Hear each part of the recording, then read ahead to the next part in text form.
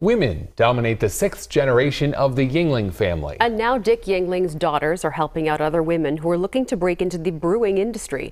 Newswatch 16's Chase Sr. has more. The production never seems to stop at the Yuengling manufacturing plant in Pottsville. That's a big reason why America's oldest brewery is still thriving after 190 years. I think we quietly try and lead by example. That's really been the motto that our dad has set for us. He's really nose to the ground, that kind of a hard worker, so we try and embody those same type of principles. Usually it's men who are commonly associated with beer, but not here at Yuengling.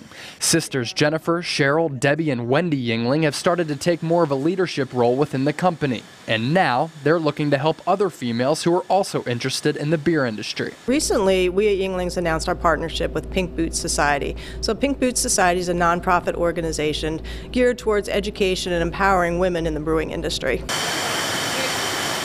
My 3 sisters and myself were 6th-generation members of the Yuengling family. So we thought, three female brewers, why not partner with Pink Boots Society? So this was a great opportunity to provide scholarships up to $50,000 worth for applicants. According to a study done by Auburn University in 2014, only 29% of brewery workers are females, and only 17% of breweries across the country had women as CEOs. I think over the years, as you see the rise in craft brewing, women have started to enter that space in that industry, and it's just been very rewarding for my sisters and myself to be able to be partners with Pink Boots Society and see the rise in women in the industry. And any woman who is trying to study brewing can apply for this scholarship. The current application window goes until September 30th, but there will be another application window sometime in the spring. Chase Sr., Newswatch 16, Pottsville.